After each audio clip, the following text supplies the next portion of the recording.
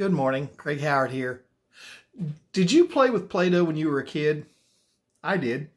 Maybe you still have children and you have some in your home, or maybe you have some there for your grandkids, or maybe you have it around for the original purpose that it was designed.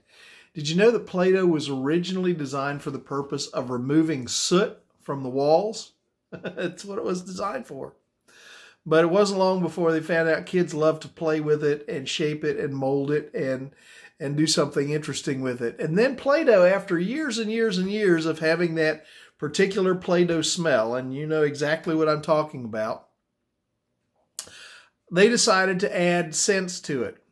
In 2020, Play-Doh, something like, I don't know, let me look here real quick. Well, it doesn't say. But they had a huge surge in their sales.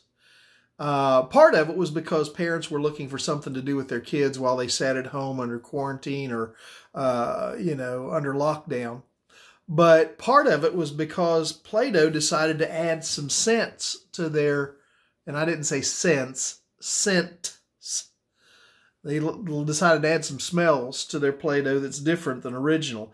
In fact, here are some of the cells they added. The notable examples of their smells are Overpriced Latte, Lord of the Lawn, Mom Jeans, and Grill King. Anyhow, all of a sudden adults wanted to have Play-Doh around again, and they were buying it up as fast as they could make it. They liked the smell of it. They liked what their kids would do with it. They liked playing with it with their kids. They liked engaging their kids in something that was creative. And so they found it interesting. But a lot of people talked about how much they enjoyed working with it just because they liked the smell of it.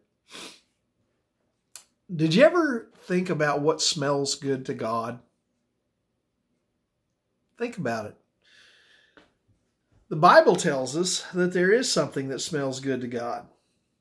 In Revelation chapter 5, verse 8, it says, "And when he had taken it, the 4 living creatures and 24 elders fell down before the Lamb. Each one had a harp, and they were holding golden bowls of incense, which are the prayers of God's people." Incense is a sweet-smelling smoke. You know what it is. It's something that you light, and it sends up a smoke that is a sweet-smelling, good-smelling smoke that improves the smell of a room. Well, the incense to God, the smell that God enjoys, the thing that is a sweet-smelling incense to God, are the prayers of His people. You have to remember that we were designed, we were created for fellowship with God. God wanted a being that had a free will that would choose to fellowship with Him. And so that's why, number 1, man was created, and that's why, number 2, man was given a free will to choose whether or not we were going to engage with God, whether or not we were going to obey God, and all of these kinds of things. God didn't want robots. He wanted people that would choose to want to be engaged in a relationship with Him.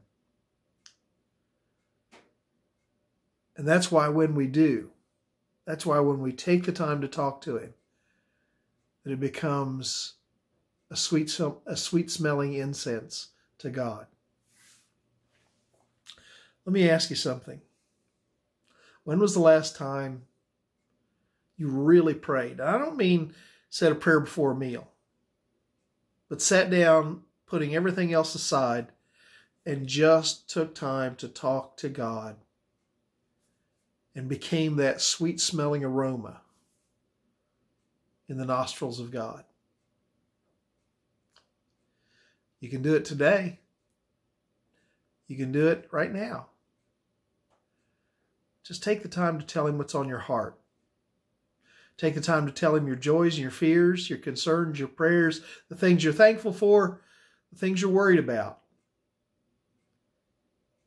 Take the time to give Him time, to let Him know that you love Him. Let's do that right now. Pray with me if you will.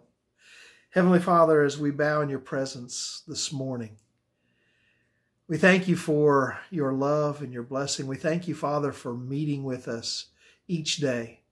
We thank you for the beautiful sunrise. We thank you, Father, for an awareness of your presence, that right here in this moment, right now, wherever the person might be that is watching this, you are there. Father, I pray that this morning, as we just approach your throne, that you understand that that's condescending. You understand everything. But Father, we just pray that you would recognize that right now we just want to be in your presence. We want to commune with you. We want to fellowship with you. We want to hear from you. We want to understand you better.